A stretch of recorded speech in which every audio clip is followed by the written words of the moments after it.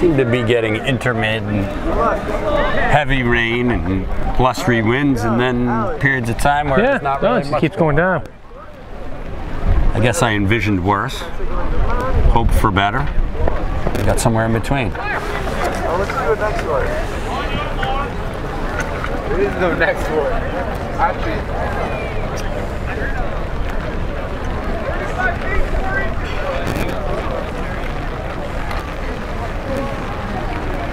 They're in their blocks. There's 244.5s in here between Concord and Lowell. It should be pretty close. Let's go, Jason! Let's go, Jason!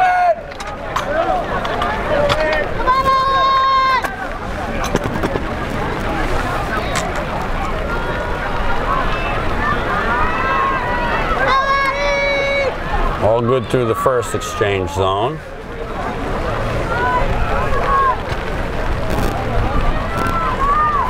Looks like Pinkerton may have a lead. Hey, hey! As we come into the finishing stretch, it appears Pinkerton is leading. They're going to take this 43, followed by Lowell, Exeter, and Merrimack. Next up on the track, girls 400.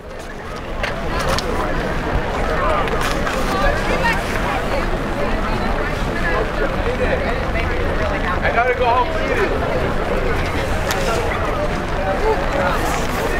The girls 4x100, girls 400, sorry. We've got 4 sections. First section has Anna Bellata of Nashua North, Megan Robideau of Pinkerton, Emily Meyerson of Chelmsford, Leslie McGrath of Milford, Mia Bouchanes of Chelmsford, Nicole Scare of Milford, Sophia Lunati of Sauhegan, and Emma Vasurka of Manchester Memorial.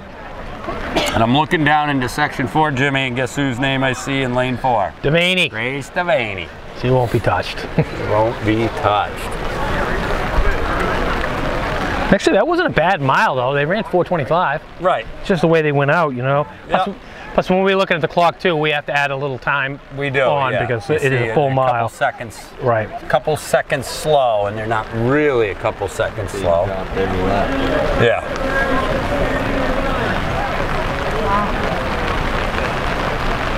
I think they're having a little bit of an issue between the timing for clerking and the timing for running, because right now there is nobody even close to being ready to be on the track.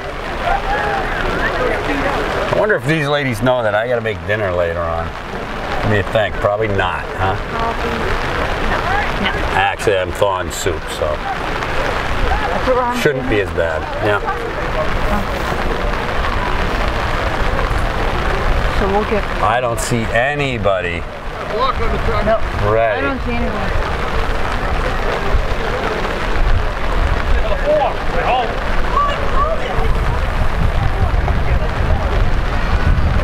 Looking across the track, that's Mr. Gagnon over there, isn't it?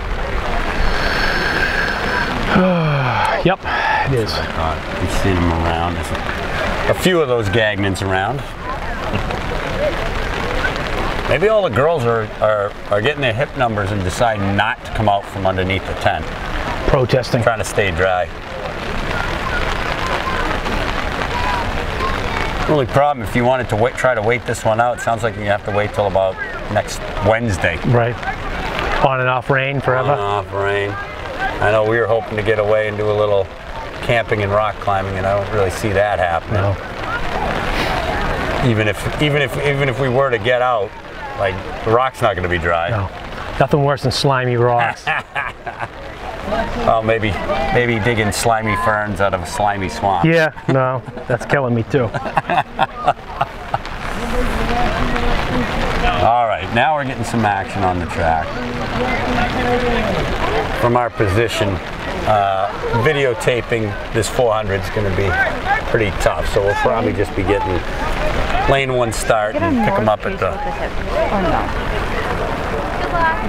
Picking them up Picking them up at the straightaway. North has the wrong. Well, not only that, Pinkerton has it on the wrong hip.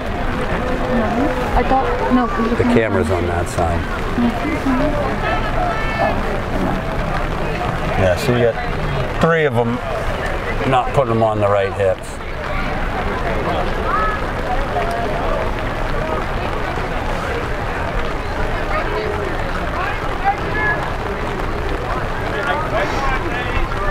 All right, now we've got to set on the track.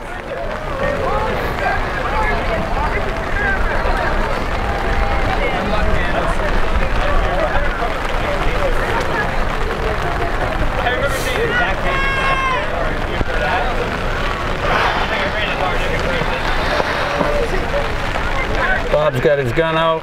Get ready to start this one.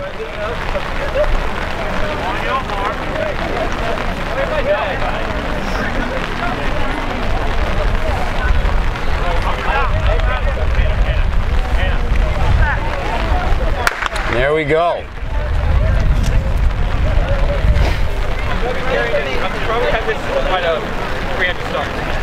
Running papers for me today. I got my daughter Victoria. Victoria, you raced in the 400 for the first time in high school the other day. How was that? It was pretty good. A little short for you? Yeah.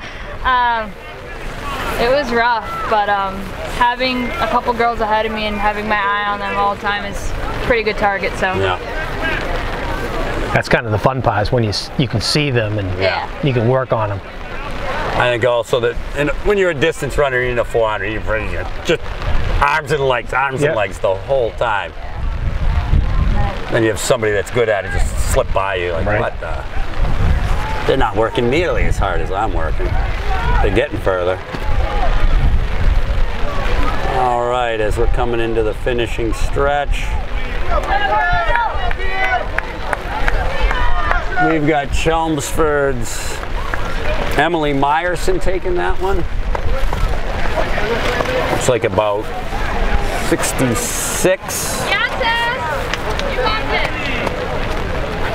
For the first heat. Second heat, they're getting them lined up now. We've got Daniela Amilda from Lowell, Mia Brown from Keene, Tessa Rogers of Winnicunnet, Hannah Fraser of Pinkerton, Jaden Smith of Nashua North, Emma Herrera of Sauhegan, and Elizabeth McFarland of Exeter.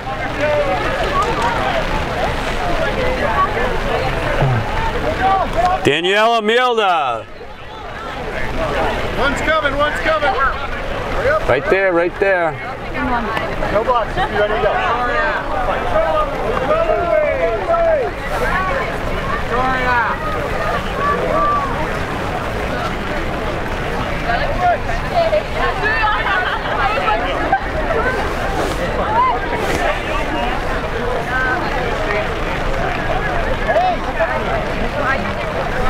There we go, heat 2 underway. Looks like the rain's going to stay for a little while. I'm fully confident that the rain's going to stay right up until I go to pack up. Yeah. 5 minutes down the road is when it's going to let up. The sun will come out. Results of the boys 4x100 have Nashua North winning it in 46.45. Also, the winner of the boys discus throw is Jared Dyer of Merrimack with a throw of 128 feet on the nose. I'm always amazed that they ever get any of those on the nose. Like, how does that happen? I know, huh? It's like when you go to the grocery store and your bill's like $36 even or something. Like, how does that happen? All right. Looks like we've got Tess Rogers of Winnicunnet taking that one.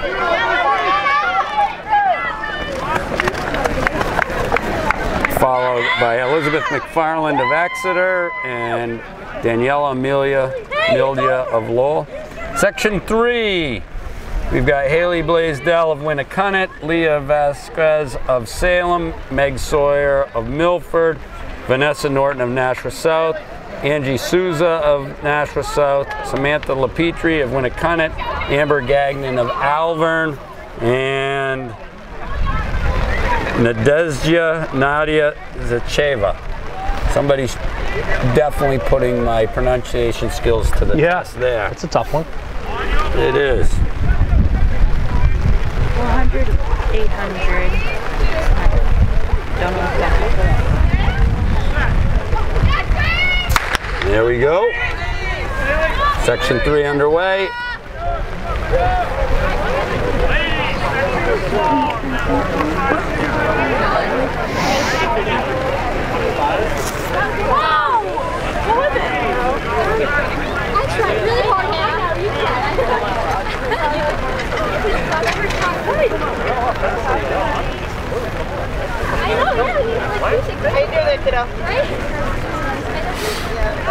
All right. They are just about coming off the curve. About to be obstructed by those two people standing in front of our camera.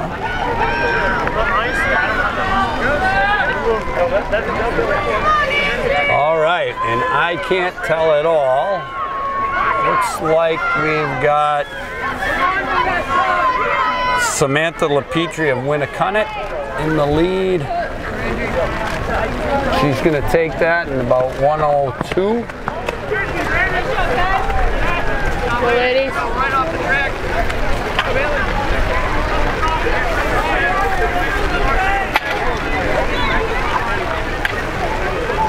Section 4 is Sydney Lavelle of Exeter, Sarah Padellorano of Timberlane, Kamisha Lewis of Lowell, Grace Devaney of Concord, Autumn Aronofsky of Salem, Jordan Lamar of Lowell, Autumn Agri of Exeter, and Asia Mercer of Manchester Memorial. And there's about an 8-second difference between the fastest seed and the lowest seed here. Wow. Fortunately, we won't be able to watch this on video. We're not going to be able to watch this around on video, but I'm going to be watching it with my eyes.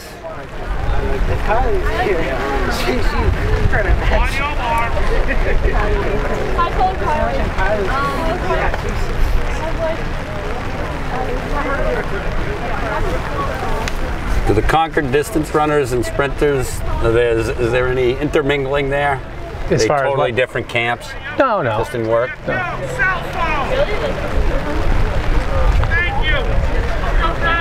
Oh, he's angry. Yeah. Oh, I'm just standing in the way of the starter. No big deal.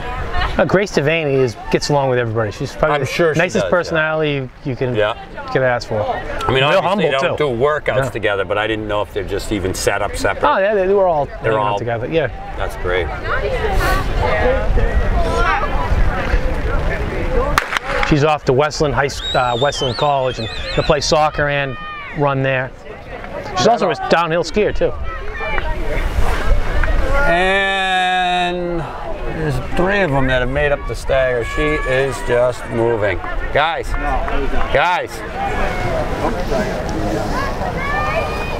Oops.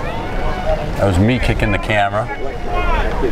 And 200 meters to go. Devaney's basically in the lead. It's her and Mercer on the outside even, but when they come off that turn, there's no way that's even. And Devaney's into the straightaway. I think she's going to be hauling some of these girls to a pretty good time, though. Yeah, she's tough. Because that's not 8-second spread right there.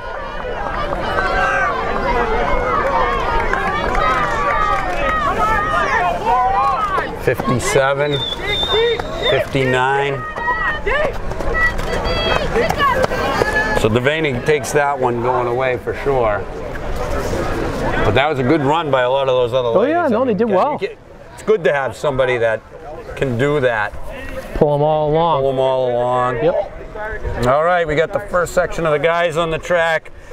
Colby Lynch of Londonderry, Zachary Booth of Londonderry, Tanner Thornton of Exeter, Mark Caswell of Salem, Nicholas Beal of Winnacunnet, Alexander McGandy of Manchester Memorial, and Kenny Corsetti of Hollis Brookline. Kenny Corsetti. That's exactly what I was thinking. Dropping down, huh? We're dropping way down. We'll see what he's got. 2017, he won the Belmont Invite for cross, so it was a little bit shorter than that. Yeah. A little bit shorter than that. Why wait? Why wait? I do like watching the distance guys drop down. I remember watching. I think it was Corey Thorne won like the 600 indoor one time. Yeah, he put out a 123 though, so I mean he had real good speed. But just watching those guys, because when they really go to kick down and it's just all arms and legs and they're just. And you know Russell Brown could run with anybody. Russell Brown. He might have been the fastest of all. Way. He's probably the fastest of all distance runners that we've had, right? I would say. I mean, if you're going to talk about range and stuff like that, yeah absolutely.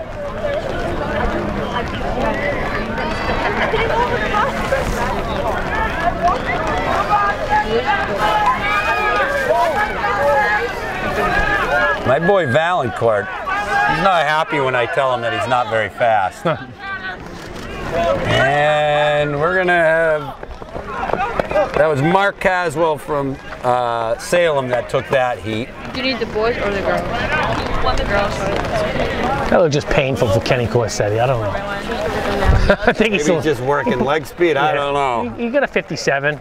Definitely didn't have racing shoes on. No. All right, section 2, we got William D'Amico of Pinkerton, Owen Parker of Winnicott, Max Boley of Lowell, Kyle Ferrulo of Alvern, Eric Carlo of Nashua South, Ryan O'Donnell of Exeter, Nathan Maloney of Hollis Brookline. It's funny because when we ran 4x8 last year, and we decided to do it late in the season that we were actually going to contest at the state championships for it, and we had the fast seed time going in and we won, but Landon did not like the fact that I kept telling him he was our slowest 800 meter guy, because he was. Right. And now he's right there with our top 800 meter guy for time. So, oh, good. I mean, he's definitely a strength runner, but I don't know, he's learning how to turn it into speed somehow. Yeah, if he can do that, that'll help with the long run for cross country. And oh yeah. You know what's really going to help him for cross country is this past indoor season. And I know most people would say your indoor season. How does your indoor season help your outdoor season? Well, he trained. We only have practice 2 days a week. Yeah. And unless there was a meet, he only trained 2 days a week. Huh. And he got beat right at the line by Andy O'Brien. Oh yeah, that was. And I think it was right then and there he realized if he's actually going to do anything, he's going to have to train. And so that's, I mean, what better timing than during indoor to realize. That was a gut wrencher too, because he had a good lead on him too. Well, and O'Brien just ripped him in. It's funny too because you know, he's relatively new to this whole thing, so he doesn't know how everything works. He was mad because he felt that he beat him. Yeah. Well, and kind of slowed up at the finish. Yeah, right? he didn't realize. So that was Owen Parker of Winnicott taking that heat. Yeah, he didn't realize that it's not the first part of your body across, it's your torso. Right. So up in section 3, we've got Maxim Merkuriev of Nashua South, Aidan McDonald of Salem, Ryan McClure of Timberlane, Reed Langdevin of Exeter, Alexander Gibbo of Pinkerton, Alan Martinez of Lowell, and Emmanuel Wapo of Lowell.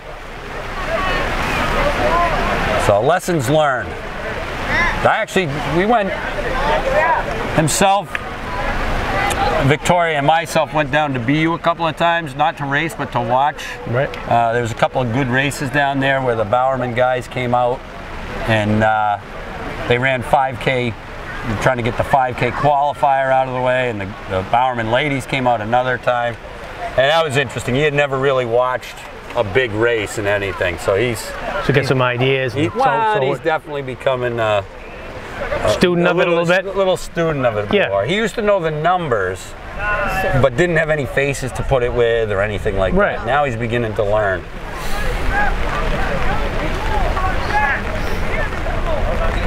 There goes section 3. Looks like some fast boys and some good starts there.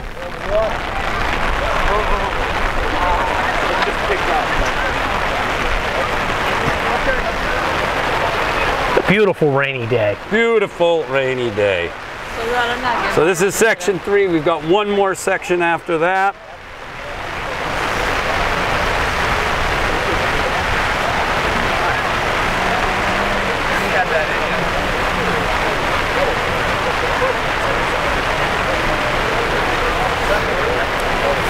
And there goes the umbrella. Sir! Now we won't be catching this one. Looks like we've got Exeter's Reed Langdon taking that one.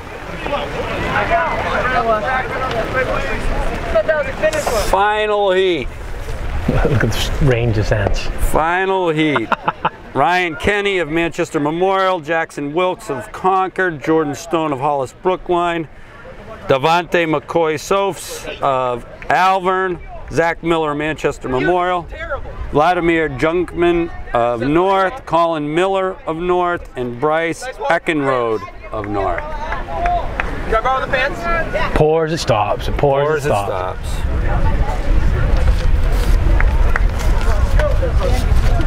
I don't want anybody, we don't want anybody to stay dry. No. Everybody gets to get wet today. Last heat.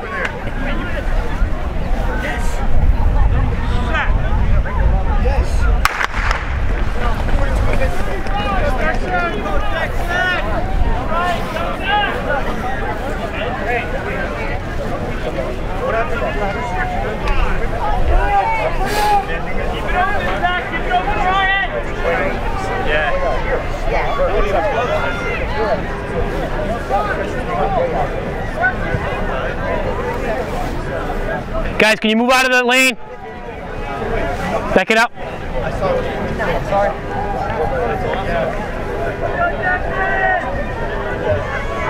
Coming off the turn. I think Alvern, right? Alvern in the lead here.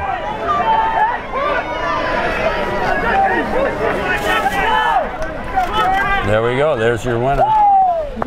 4, looks like a 50 plus. Yeah, 50 points. It's not did all right. bad considering the conditions.